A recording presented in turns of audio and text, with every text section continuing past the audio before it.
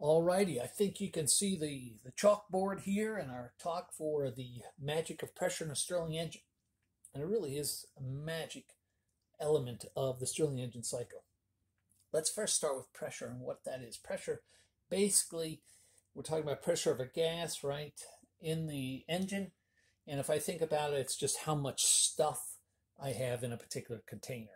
Here I have a container and I have so much stuff. We measure that stuff by maybe pressure, 10 pounds per square inch type of thing.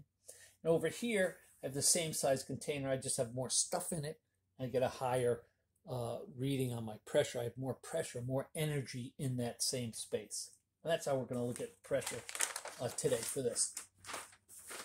Okay, if I look at basically what the law of gas, how a gas behaves under heat, what I see is if I have some type of a working fluid in a cylinder and I have a piston here that floats back, let's say, and I heat that particular gas, that gas is going to expand. So it's going to start at a certain volume, and I heat it, it's going to have more energy to push things apart, right?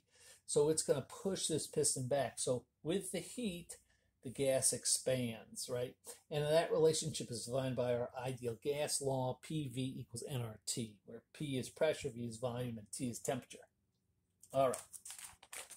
Now, if I look at what happens in a Stirling engine or any engine, I have an amount of heat that I'm applying to this volume of air. It pushes the piston back X amount.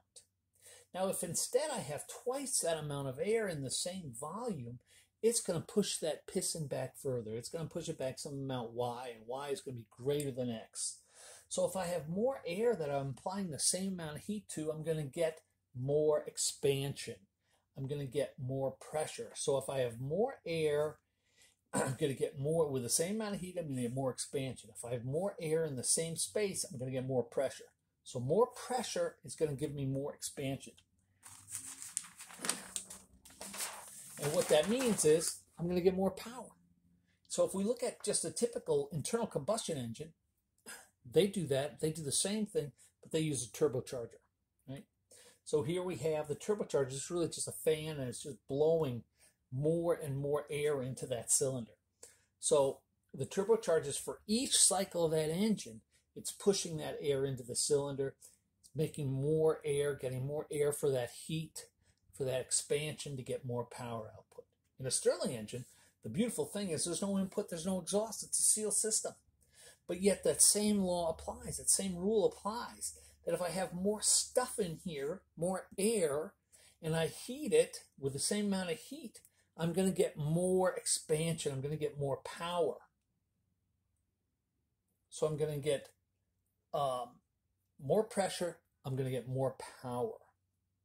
And the beauty of this is, instead of an internal combustion engine, I have to jam that in each cycle, every time that piston moves. Here, I just do it once. I pressurize the whole system, and my power output goes up. Now, and that's why we see Stirling engines in all different sizes. Why some small Stirling engines, here's a small Stirling engine, here's a big Stirling engine. The small Stirling engine may have the same or more power than the large Stirling engine. Well, it's all a factor of temperature and pressure in that engine that's doing the work. So I could have a small engine that has high pressure, that has the same power as a larger engine with low pressure. You might say, well, why aren't all engines small with high pressure? Well, there's some challenges that come with that. The challenges with high pressure are basically your seals have to be somewhat specialized.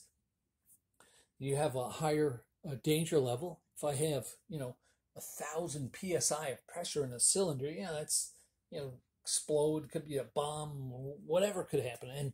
And also I have a higher cost. On the larger size, I have a challenge in managing my volume to heating area, volume of the gas to the heating area that's heating it, cooling it, right? Because the volume expands as a cube and the area expands as a square. And then I have a cost because I have a bigger, more material. So there are pluses and minuses for both. And if I talk about putting pressure into a Stirling engine, there are really two ways to do it. Option one is the pressure is fixed to the factory.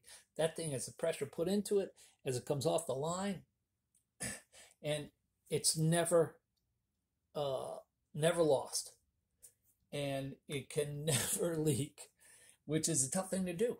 What pressurized systems, what closed pressurized systems do we know of today, let's say in the auto industry, that are like that? Well, the air conditioning system in most cars is a closed system, and those are not supposed to leak, but as you know, at times over the years they do leak. So it is tricky to maintain that fixed pressure over the life of that engine, years and years and years, over that duty cycle. Option two is to go ahead and have a pump and pump that pressure in there. So you're starting off with no pressure, and then as the engine operates, you're taking a little bit of energy and you're using this pump to press it in there. And you're not having to pump it up for each cycle like a turbocharger. But what you're having to do is you're having this pump, it's a very small pump and it takes just a little bit of energy. You're having that pump just put a little bit of air in there to cover up for any leaks that may be happening through the seals, through any of the joints of the engine, things of that nature. So here you have to worry about, am I ever going to have a leak? Is any of that pressure going to seep out of the engine? Versus here, you're going to lose a little bit of energy for each cycle that you have to pump. But the plus side here is it replaces any leaked pressure in the engine itself. Now, you might say, well, why are we talking about pressure? Why we have to talk on pressure? The Melvin is an ambient pressurized engine. Well, here's the exciting news: is that Septa Motors, the Melvin, is getting some pressure. Right? We've been working on a pump, and we're done with the design. We're going through testing of it now. It's pretty exciting, and we're expecting that pump to double or triple the output power of the Melvin engine.